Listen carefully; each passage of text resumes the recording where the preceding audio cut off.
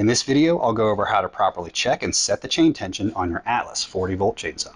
When operating a chainsaw, it is important to have proper tension on the chain at all times. Otherwise, you can throw the chain, damage the saw, or even injure yourself. Chain stretches with use, especially new chains, so always check the tension before using a chainsaw and recheck the tension regularly as you go. First, make sure the saw is fully powered down by removing the battery. Then, set the chainsaw on a smooth, level surface. If you can see an entire drive link exposed at the middle of the underside of the bar, your chain is too loose and needs to be tightened. Next, with a gloved hand, pull the chain forward on the bar. The chain should move freely and smoothly. If you have any difficulty moving the chain by hand, the tension is too high and should also be adjusted.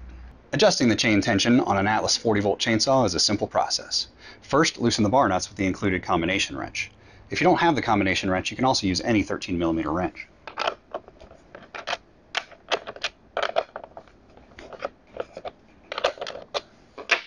Next, retighten the nuts until they are just barely snug. We only want them tight enough to prevent the bar from swaying side to side while we tension the chain. This saw is equipped with a side access tension adjusting screw. To get proper chain tension, you always start from low tension and bring it up to the proper tension. So if the chain is tight, loosen it first by turning the tension adjustment screw counterclockwise with a combination wrench or a flathead screwdriver. Next, pull up on the nose of the bar with a gloved hand and keep upward pressure on the bar during the tensioning process. Using the included combination wrench or flathead screwdriver, turn the tension adjustment screw clockwise to tighten the chain. Tighten until the chain tie straps just barely touch the bottom of the guide bar rail.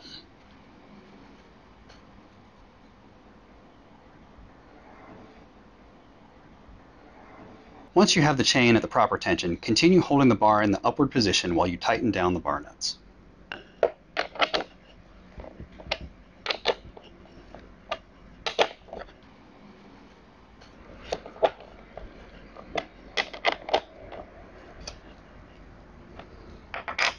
Recheck the tension to verify proper adjustment.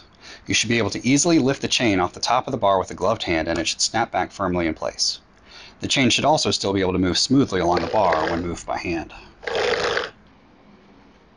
Now your chain should be at the perfect tension for cutting. Remember to check the tension regularly and adjust it as needed.